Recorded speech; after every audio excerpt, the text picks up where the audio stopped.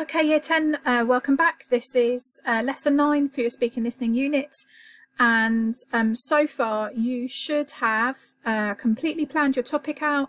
You should have attempted to write 3 different introductions and then chosen the best bits of those ones that you wanted to use, and then written your first draft. And then as part of that, you should have looked at rhetorical devices.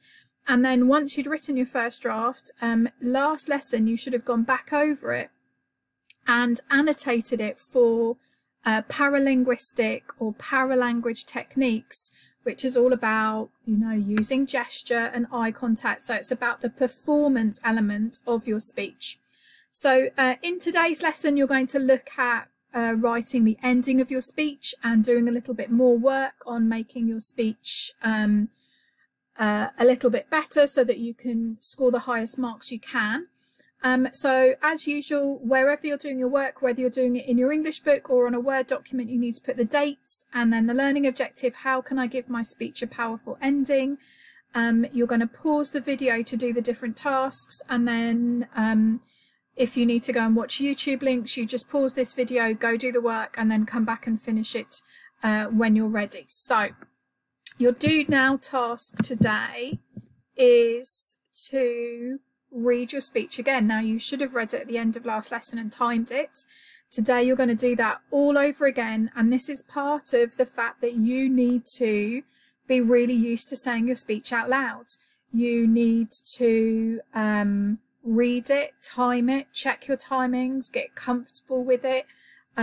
Think about the fact that when you come to give your speech in school and it's assessed and you're graded for it, you need to be able to deliver it. Remember, you're not allowed to have your book in front of you and to read it out loud. If you read your speech as in, this is my speech, I am talking about animal welfare, you won't get the grade that you need to get. And so in one of the future lessons, we're going to look at how you can break your speech down into little palm cards so that you can have some cards ready as prompts. But there's no way that you're going to be able to write your whole speech on 5 of these cards. So you're going to have to know the content of your speech really, really well, which is why my recommendations from the beginning have all been around choosing something that you're personally interested in, choosing something that you're passionate about, choosing something you know stuff about already. So your do now task today is just all about getting used to your speech. So you're going to go through it again. Today, I want you to think about your timings. I want you to think about which bits of your speech are becoming familiar, which bits are you still, didn't quite remember that I'm about to say that. And I want you to think about that really carefully. As you are saying your speech again, you're going to try using your gestures and all of the things that you came up with when we were looking at paralinguistics, and you're going to time it, and you're going to write your timing down in your English book, because you need to get at a kind of steady average time of 5 minutes. At the moment, lots of your speeches will be longer than that, which is fine, because when you come to summarize it into bullet points, you won't be saying your speech word for word from what you've written in your English book. And so if it's over 5 minutes now, then when you come to reduce it down and you're reading it just off palm cards, or you're giving it just off the prompts that are on your palm cards, you're more likely to be around 5 minutes. So do now task. Go through your speech again, time it, write your timings down so that you've got a log of them. Pause the video, do that. As soon as you have done that, you can come back and get on with task 1. Okay, so task 1 is looking at endings, and you're going to watch this video by this American guy called Brian Tracy. And so the video link will be wherever your teacher is sharing the links with you. If that's me, I'm sharing them on an email and also on a Word document for you in our Microsoft Teams section. And you're going to watch this video. It's not very long. It's just under 4 minutes long. And you're just going to write down in your English book, what are the 4 different ways that Brian suggests you could end your speech? And you're going to use 2 or 3 of them in your own speech ending. So this is task 1. It shouldn't take you very long. Watch this video, write down what are the 4 ways that you could end your speech according to Brian Tracy. When you've done that, you can come on and get on with task 2. Okay, so task 2 is writing the ending of your speech, and we haven't done that yet. So if you, when you've been practicing your speech and you've been, reading it out loud, you've now got about another 30 seconds that you're going to write, and that's a really good thing. So your speech ending needs to be about 30 seconds. It's going to be about 80 to 100 words long. And the purpose of the ending and the purpose of doing it now, after you've written everything else, after you've looked at paralinguistics, looked at rhetorical techniques, after all of that, is to make sure that you are really bringing your ideas together, that you've got that powerful ending. Think about how we looked at creating a really good hook. Now you need a powerful ending that's going to make your audience remember what you were talking about. It's going to bring all of your ideas together to a really neat conclusion. It's going to reinforce your message.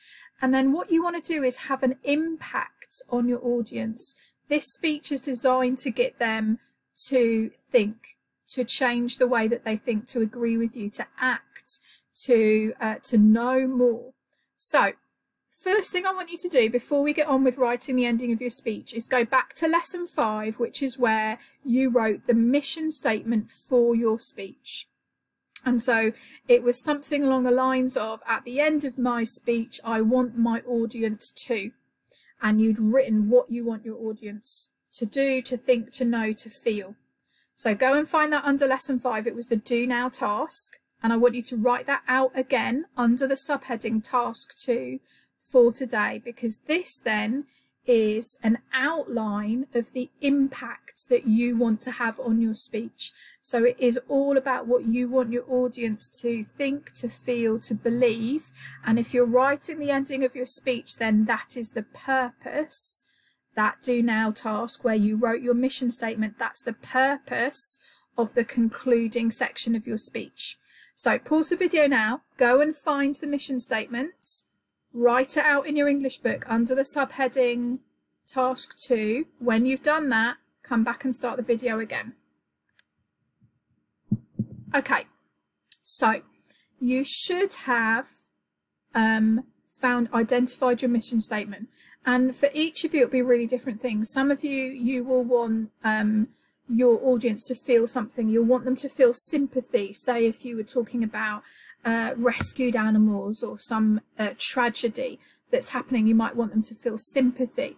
Others of you will want your audience to feel motivated to do something, to think something. And so all of the purposes of the conclusion of your speech will be different. And so as you write your concluding statements, you're going to really need to make sure that you meet your own purpose. And so you're going to use some of these things here and apply them to your message. So think about what the message of your speech is, what your mission statement was, what you wanted your audience to take away. All right, what are the key facts and information from your speech that underline this for your audience? Okay, you could go back through your speech if you needed to and identify. You could highlight them, maybe in a totally different colour from some of the other highlighting that we've done. 2 or 3 pieces of key facts or information that connect precisely to your message. Then I want you to think about how you'd write those up, and I want you to think about how you're going to indicate to the audience that you're reaching the conclusion. And so you could start with words like finally or to conclude, so that you're indicating that you're drawing your threads together. Then you could think about how you're going to get your message across. Now we must. Every person should. And you think about that idea of using direct address, where you bring the audience into what you think they should do or feel or believe. You want to make the speech personal to you, using the word I, so that it highlights the importance of this topic to you as a person. And then you want to think about some of the other rhetorical techniques that are ones that really embed ideas for your audience. So things like direct address, you, we, us, our. Things like emotive language, so where you're suggesting that people do things. So you know, you wouldn't necessarily want to say now is the time for us to eat more fruit and vegetables. Although that is a message, that's not a message that's going to stick with an audience. So you're going to want to think about how you can use emotive language, how you can use your word choices really carefully to ensure that your closing statements stay in the mind of your audience. Okay, so you're going to write about 80 to 100 words to conclude your speech. You don't really want to introduce anything new. So what you're doing is you're drawing all the threads together and then providing your audience with the thing that you think they should now believe, the thing that you think that they should now feel, the thing that you think they should now do. And then that then is the end of your message where you know that you've met your mission statement. So pause this video, keep this screen on so that you can remind yourself of the 4 things that you need to do. Once you've written your 80 to 100 words, you could try saying them out loud, practice how they feel, make sure they meet your mission statement, and then you can come back and do the next task.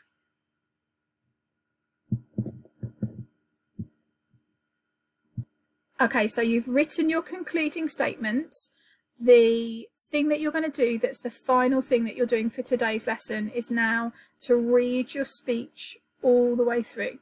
And again, you're going to time yourself, but this time, as you do your speech, I want you to try looking up more than you look down.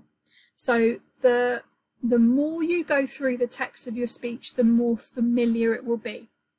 And the more familiar it becomes, the less you need to rely on having the words in front of you.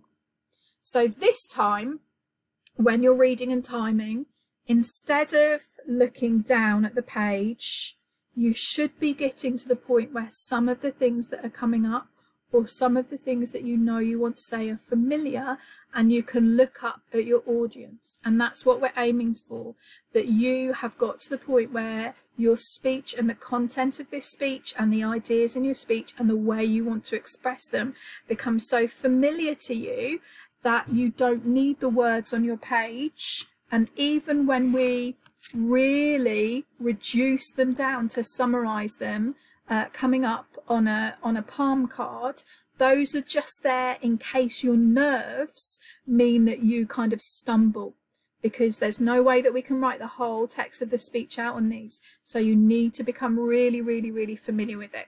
So the final thing that you're going to do today is read your speech all the way through, including your new conclusion. Try looking up more than you look down, and time it again. See how much longer it is. Make sure you've got that written in your book so that your teacher can, or I can see all of those things when we get to doing these in the classroom. All right, that's it for today. Make sure you send your work in to me. If I'm your teacher, then you're handing that in on Microsoft Teams. If I'm not your teacher, then hand it in to whoever your teacher is.